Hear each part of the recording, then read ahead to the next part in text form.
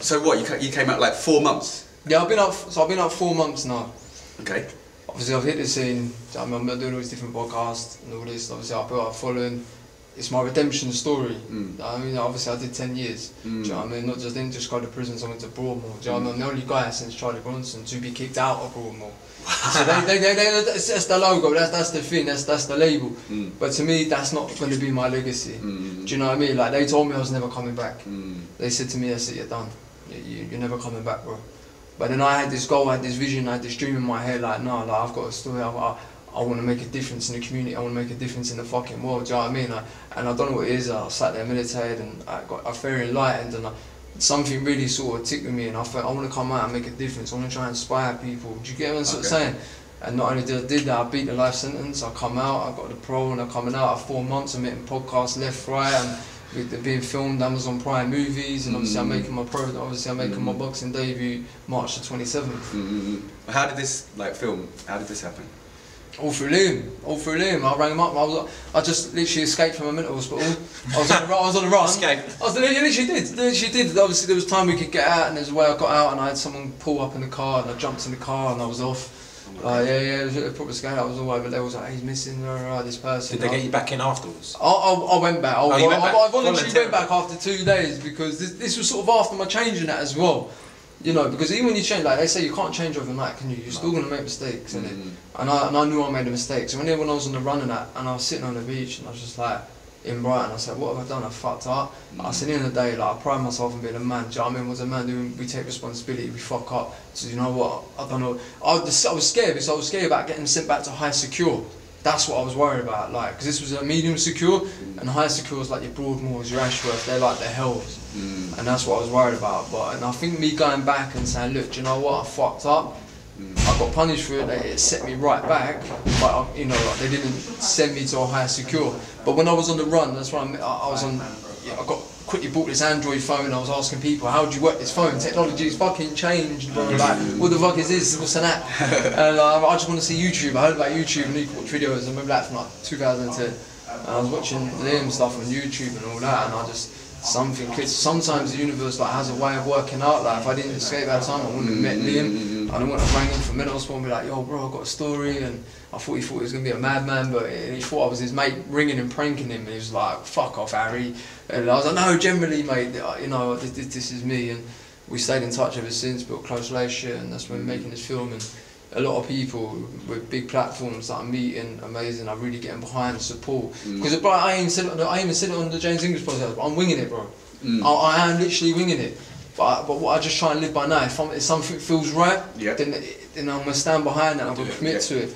And that's why, you know, that's why I was having a bit of a dig at Sean earlier, because I don't believe in it. I said, what you're doing here, Kurt, and what everyone's doing, and like, they're saying that you're raising money to help you. Like, I stand behind that, I think it's true, out here trying to make a positive difference, because, you know, especially now, we're just surrounded by negative and so many like bad influences and that, and like trying to help some of these street kids. Some of them are good kids now there.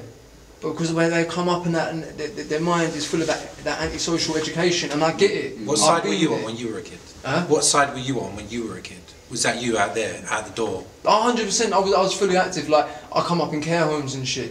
Do you know what I mean? This is the early 90s as well, so you know, care homes in the early 90s and that, it's not the, do you know what I mean? It was never going to be the best. I was always a small, frail boy, do you know what I mean? Like, boys would be boys, boys going to pick on boys, innit? So I was always like all timid and all that, and at school I had a difficult time. I can't spell, and I couldn't, my attention. But I said it many times, and a lot of people agree. I think the school system's outdated anyway. I think, you know, like Einstein proves that. He went to a normal school. People thought he was antisocial. He went to a school where he was able to specialise in something he wanted to do, and then he won a Nobel fucking prize. At school, geography, this, the science, you know, I spoke with Jar Jar Souls. Remember, I was speaking with Jar Jar Souls, and Liam like this one, he was like, have you ever seen a Bunsen burner since you come out of school? I said that about brackets. You know, when you learn about brackets in school, you know, algebra. I can't even spell algebra. My school did amazing. I can't even fucking spell algebra. You ever thought going into schools? I wonder. I'm working with an organisation down my way. Obviously, I'm still going through checks and things like that. But everyone on my side is called No Knives. So again, it's sport and knives, and it's like where you go into schools and giving out talks and that. And that's why I'm so behind this, because I just want to inspire young generation, not boys, I mean girls as well. I want to try and inspire, like, Because so many people out there want to say like you can't do it. I bet when you're saying you're trying to get his gym and you're having hurdles and people making it harder and harder, a lot of people say when they feel like they can't do something, they want to tell you can't do it. So I'm like, okay, fuck that, I'm going after the impossible, and people can be able to sort of say, well, hold on a second, you know, that crazy dude Ben Hatchett, you know what I mean, he proved a lot of people wrong, and that's why I had tailed on me. I had a guy at Vision, I was lifed off in a high secure hospital, in a high secure ward, in segregation for 9 months. I was sitting there 9 months segregation, and that's when it all come to me about, oh, I've got this goal, I've got the vision. And they laughed at me, they told me this, but I stayed true and I had that vision. Tell me about that. That sounds interesting. When you were just building that goal, thinking about that goal, how'd that happen?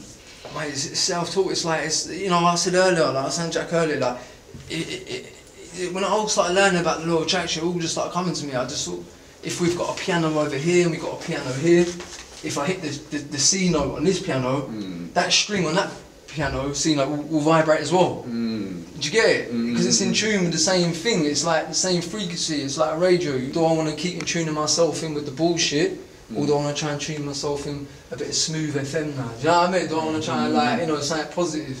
And that's all it is ever since. And I've just tried staying focused and staying positive. Like, I'm winging it. Like, I'm literally winging it, bro. But I've got faith in the universe, and I've got faith in with what I'm doing. And you know, when I'm getting the messages and that, because I get a lot of fucking messages on social medias and all that. That people behind them spying, you know, I had a night, all the messages are amazing, they are, but there was one, a night in your voice that I've had it really tough and all that, like, and he's walked into a boxing gym like now, and he messaged me, he sent me a photo of him in a boxing gym, he's up in, I think Manchester or something like that, a 19-year-old, and he just wants to say thank you, and he wouldn't have done that if he didn't see the podcast, do you get what I'm sort of saying? So it's, you're impacting people. Yeah, and that's all I'm trying to do, I just want to show people, man, like, do you know what I mean, like, I'm just trying to if you save one life, which you've done, you've done your job. That's it. You know, it's my redemption. It's my redemption. And that's why we're here. And I say to Daryl, Jack, and all the boys, if we save one life, one kid from that crime out there, that knife crime, because they get stabbed up and they die. Yeah. There's no going back.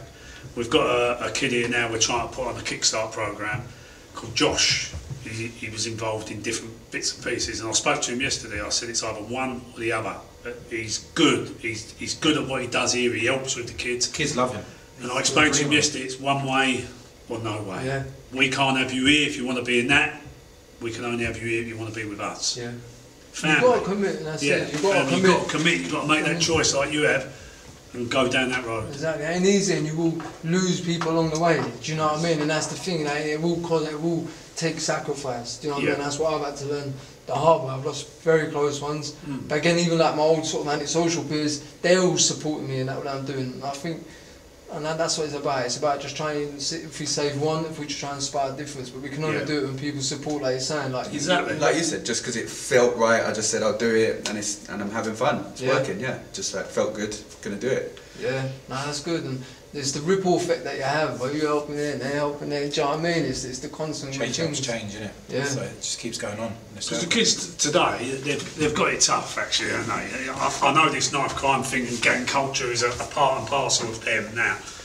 We never had that when we was young. We had clubs, snooker tables, you could go in a place. Now they've got nothing.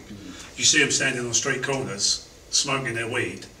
You can get out and talk to them till you're blue in the face. They'll still be there tomorrow smoking their weed again. Yeah. There's nothing to draw them in. There's nothing to motivate them. There's nothing to take them on that journey. And the council or the government do not give a monkey's hoot what they're doing. No. They quite encourage them to commit crime and by the cuts. Yeah. Even the fire brigade, the police, everyone's been cut. Why? There's money there. There's got to be money there. There's money in this country. Help the youth. They're our future. Yeah. These kids in 50 years are going to be running this country. You know, there's no motivation for them because they can't see no light at the end of that tunnel. So they turn to crime and then they turn to a gang for protection, which they don't really need because if you're not in it, you don't need protecting. Where do you think it lies? You were talking earlier about education. That's big for me, education. Do you think more needs to be done to educate? I think, like I said, the Einstein, I think it's the best example. If Einstein, you know, he was at public school, they said he was antisocial. When I think genius, Einstein's head pops into my head, he just, but he wasn't, do you know what I mean? I went to some school, I think it was like a Swedish professor, and he took the school and it was like, and he was enabling these kids and that, to let them just focus on what they wanted to do, what the word is, which I learned, the powerful word is inclination. What makes you tick? be able to channel your energy and what makes, do you know what I mean? And it is down to the government. And that's why I think the school system's fucking outdated. Do you know what I mean? Like, they need to come up with things like, and that's why gyms like this are amazing. I said it, I'm only doing boxing because it makes me tick. It's something I want, do you know what I mean? I want to do. Get that like, buzz. if it was art and fucking football, if it was whatever it'd be doing, I'd be doing it to the extreme as well, bro, to deliver this message. Do you get what I'm saying? Yeah. Like, you know, and I think that's what it lies. You know, kids really got to try and figure out. It is difficult when you're younger, trying to figure out what it is you want, especially around surrounding influences. That's why I'm trying to do this, to sort of like hope everyone will see. You know, I might say something that'll get their attention, thinking, oh, what does that word mean? Or what is law of attraction? What does inclination mean? Do you know what I mean? I wonder what boxing gym would be like. Or like, oh fuck it, if you could do that, I might go to an art project, I might go to dance. Do you get what I'm sort of saying? Like, all I want to do is give them the seed and let them try and let it grow. And but you're right, the government and the communities need to do more. They do. Do you know what I mean? Yeah, they don't do nothing. The school systems is fucking, it's so outdated, man. And they need just sort of like, in the whole generation it is with things and that now. You know, they really need to sort of. They need real life experience. There's no point sitting behind a desk if they're not getting the experience out of it. Because like you said, like Kirk said, there's so many things going on out in the world that sitting behind the table just isn't doing anything for. No. Whereas, like you said, if you're getting them motivated, you're getting them to figure out what they want to do, what they like. Why not get them out there, get them doing it? Exactly.